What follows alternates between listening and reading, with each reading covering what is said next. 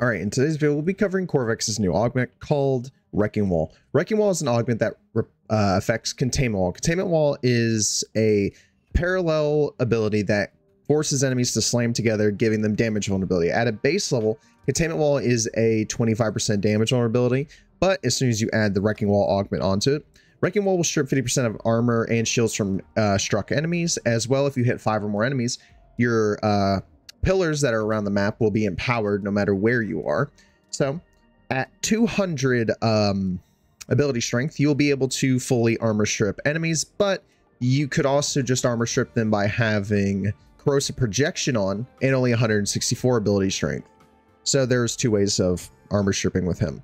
Overall, it's not a bad augment, but it does have its issues because Containment Wall in general is a ability with a little bit of problems, not being able to really stretch out outside of its parallel requirements. Because as you see, when I press 2 here, I smash all of them together, minus that one because I missed, because they are in a very tight-ish column. But if they were at all spread out and moving, I would not be able to hit every single person. So what I think they should do for Containment Wall to be a better ability is make it in a V pattern so it closes in on the enemies.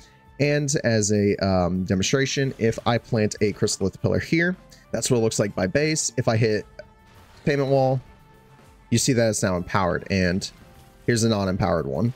Now it's empowered. So it's not that bad. We'll head into a Steel Path Grenier mission and test out how it works with moving targets. I'll see y'all there. All right, so I decided to go to a sort of mod survival instead, since mod survival has armored enemies and shielded enemies. I'm just waiting for a couple of them to crowd over there, and whack. So as you saw, all of his shield literally went away.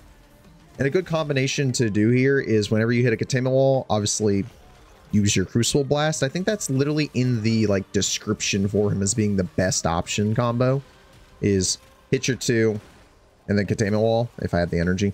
But as you see, it's shredding armor. It's causing enemies to be a bit confused because if it doesn't kill them, it causes radiation damage, and it's impacting them, so they're stumbling whenever they concussed, I think is the word I'm looking for. They get concussed. But as you see, whenever they try to come through here, they get confused because of the radiation pillar. So I hit it 2 because it's a corridor that I forced, and all of them are gone thanks to the Crucible Blast. Because Crucible Blast will bounce across multiple enemies. It's also why these guys back here are confused as hell. There's a pillar just chilling here. So it is obviously Sevagov's release week. So tell me in the comments what y'all think about his release.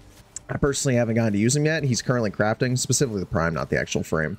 So if y'all got to use him, tell me how he feels, because I didn't really like normal Sevagoth all that much, but he did feel quite all right. Most people just used him for Gloom, I noticed. Having a lot of fun with this augment, because it is fun having just the ability to just hit one button and everyone's armor vanishes like that. So I'll return when there's a Acolyte to see if we can armor strip an Acolyte completely. So I'll see y'all then. So if y'all have been enjoying the content so far on my channel and enjoying the video, don't forget to hit that like button, subscribe, and turn on that bell for post notifications so you always get notified whenever I go ahead and post another video.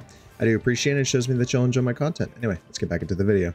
All right, so we got a Acolyte to finally spawn. Sadly, this is the one that also takes away all of my ability usage, but yes, I am indeed able to fully armor strip them. Let me clear out these enemies so I can actually look at them. So yeah, I see their entire, well, health bar got removed. Okay, they were just slowly walking towards me. Oh Christ. Even though I've been killing a ton, I've not been paying attention to my life support at all. But as you see, you're able to fully armor strip a Acolyte with relatively no issue as long as that one doesn't spawn, because that one completely nullifies your abilities if you get too close to them or they get too close to you. But yeah, it even works on Exodus units who are protected. So it's a really fun augment, but obviously Containment Wall has its issues that I've said before. But I feel like there are ways that we could fix those if DE ever does do the changes. So I'm going to enjoy killing a little bit more, and then I will see y'all back in my orbiter to give y'all my final thoughts on this augment. So I'll see y'all then.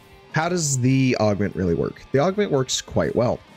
I think the augment overall is a very good addition to having it added onto Qorvex, but I still think Qorvex needs a couple of changes.